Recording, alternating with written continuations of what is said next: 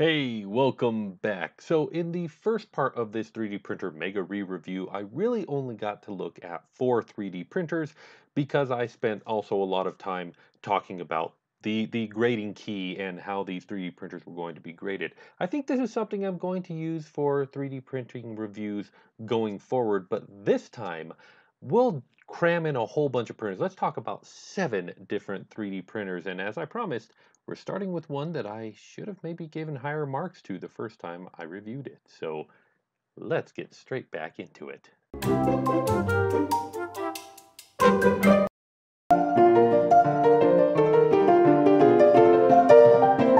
The Degener Eva 3D printer is actually still being used every day in this household. In fact, I had to pause it to do this video because my kids are using this 3D printer right now.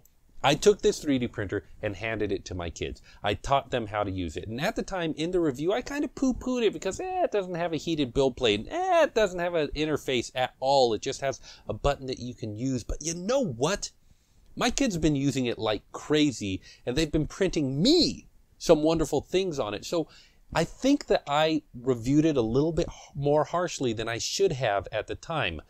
For price, it's not as cheap as a mini 3D printer, but for capability, it's more capable than a mini 3D printer owing to its slightly larger build volume. It's certainly not as capable as a CR10 or as other 3D printers, but it is more capable than a mini. And as far as ease of use goes, you know what? I'm going to give this one a bump in the ease of use, even though it's a very unconventional ease of use. It does what it does, and it does it very well. So good job, Neva. I'm sorry I reviewed you so poorly the first time.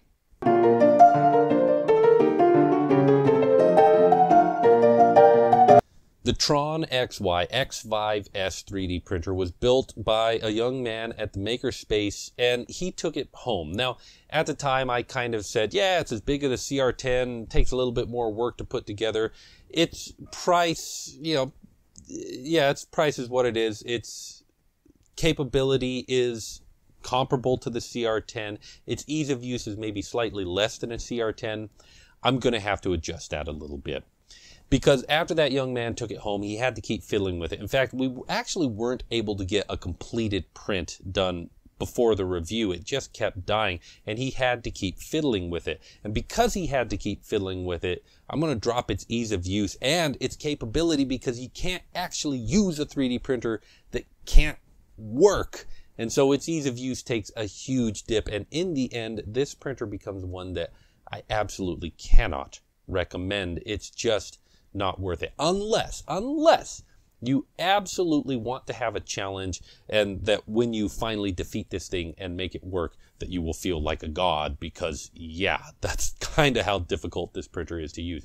It has the potential to be more capable in the hands of an electrical engineer, but as it is, I'm gonna just say I don't recommend it.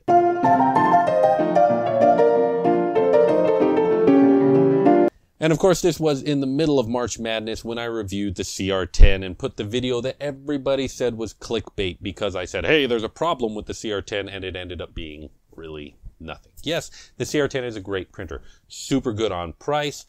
Capable. More capable because of the size of the build volume, but that's about all that it's got going for it. And ease of use, honestly, it's not as hard, obviously, as the Tron XY. It's easy to put together, but it's still a bare Marlin interface, and that interface is just weird and confusing, and I wish that they would fix it. Oh, they're going to fix it. They haven't yet, and it's been years. Still, it's a CR10, and you know the CR10, but honestly, there are printers that I would recommend over the CR10, even if you need that large build volume. So let's go talk about some of them.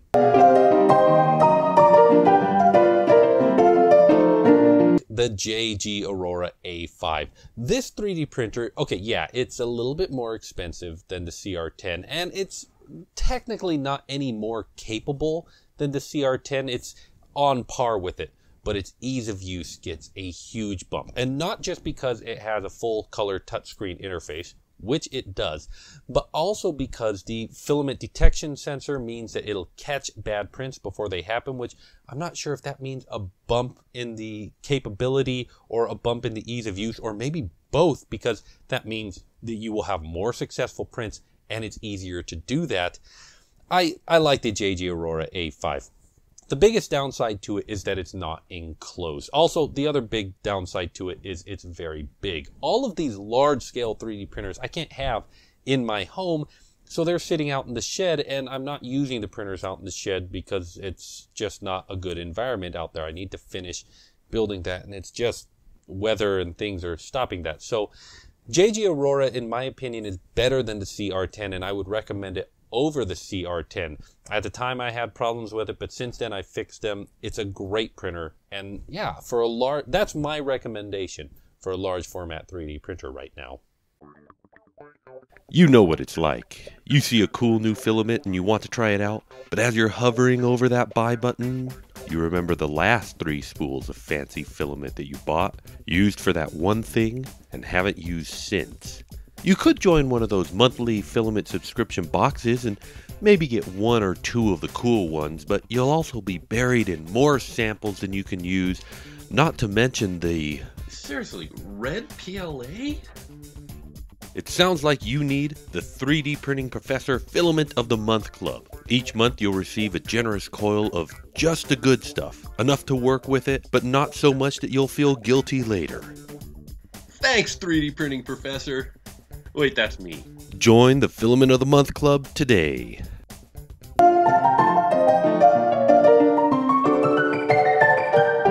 Then there was the GTech 301 Rowstock.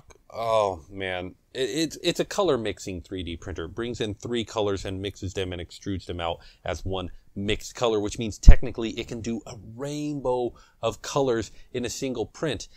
But unfortunately, okay, price wasn't bad, but ease of use and capability both get a 0 on this one because it doesn't work. I've never managed to get this to work. I spent months trying to get it to work, years, and eventually I tried a ton of things, swapping out hardware, buying new hardware. I tried to get this thing to work. I really did.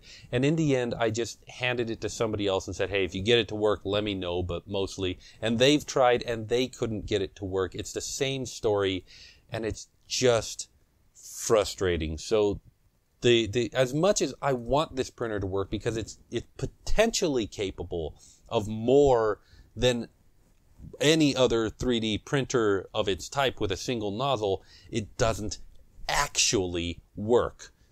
So no recommendation on that one at all.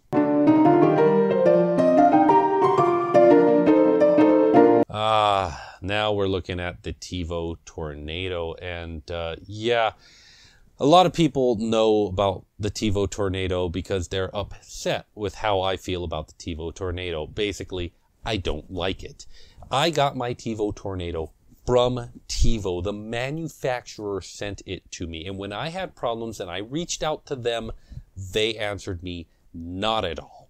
And then when I reached out to the community, they said, yeah, try this and try that. And it was all the stuff that I had already tried. Maybe I just got a lemon. It's possible. But in the end, this printer never worked for me. So while its price can be whatever, its capability is 0. A 3D printer that doesn't work is not capable of doing anything.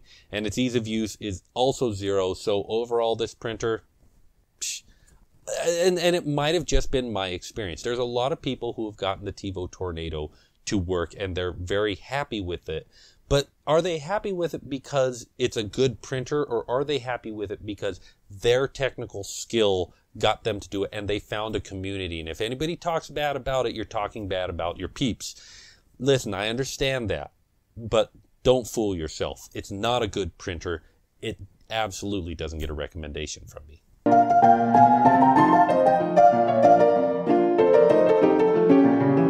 I I tried out the FL Sun S, a DLP or a DUP 3D printer. I'm not sure what we're calling these things. Listen, short version, while I got it to work a little bit, it feels like it was about a 50-50 on whether it was going to work. When that first layer went down, it might stick to the FEP, it might stick to the build plate. It's a light curing resin. It's a liquid resin, which means it's toxic, it's nasty, it's hard to use. It's just, ugh. You can't use it with kids around.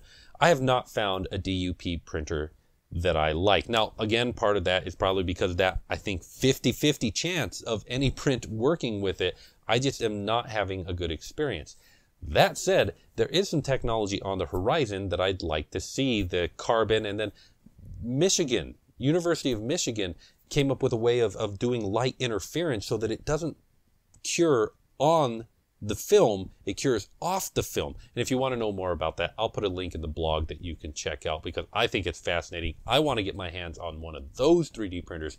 That might turn me around to these printers. But for the most part, let's break it down. Price, not super great, but not bad. They're getting a lot cheaper. Capability, while it's capable of super high resolution, it's because of that peel and down process, and the fact that it's only 50%, I'm going to give its capability a serious knock. Again, if it doesn't work, it's not capable.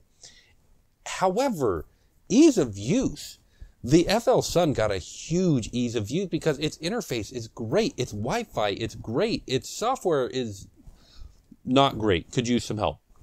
But surprisingly, I wish that more FFF 3D printers had user interfaces like we're seeing on these light curing resin 3D printers.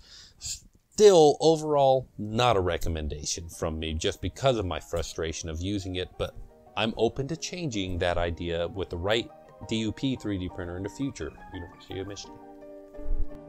Thank you very much for watching. Hey, if I mentioned anything in this video, you'll find a link to it in the cards, and you should check that out. Did you know that I'm social? I've got links to all the socials, and you should stop by and say hi. I really kind of enjoy it when that happens. Big thanks go out to my direct backers, and if you want to know more about how you can become that, there'll be a link right here that you can check out. And as always, I want to remind you, safety first, because I care about you, and I'll see you next time. Oh, that's interesting. Classic one there.